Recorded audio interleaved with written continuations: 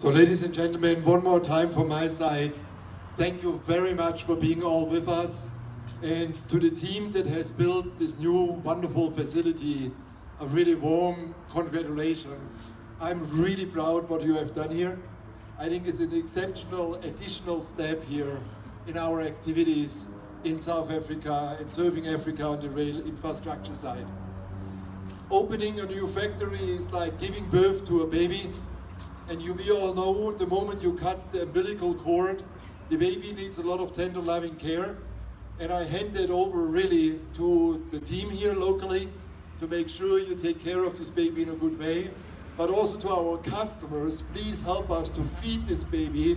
There is a lot of orders coming in because every factory dies if there is not enough factory load and if there are not orders coming in. We are very proud that we have already been given the trust by quite a couple of customers that have committed themselves to work with us here. I can tell you, we are all, the entire ABB family that's together here today, we are committed to make that significant investment also something which is quite exciting for you, our customers in this part of the world. It's an important step in building up the string of pearls of ABB's capabilities here in Africa.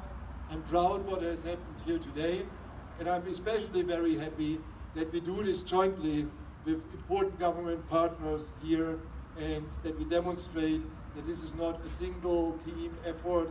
This is together with the customers, together with the government to get going. So the 110-year history of ABB will continue for another 110 years, and this is an important step to it. Thank you very much.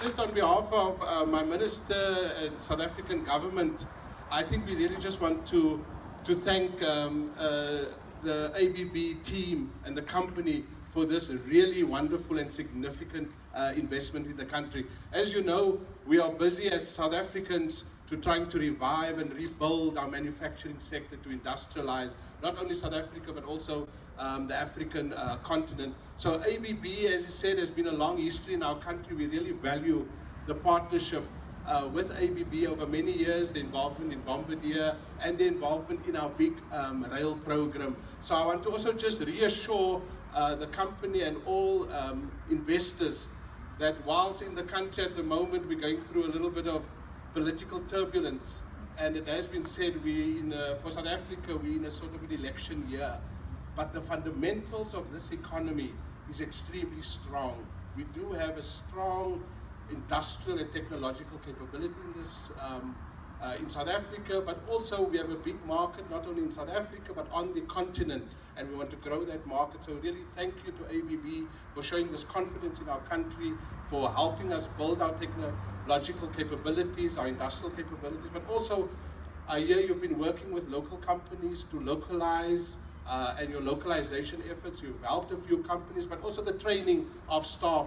But really thanks to you as the management and the local management and the local project managers and team for making this wonderful facility. Really, you're doing us proud as a country. Thank you very much.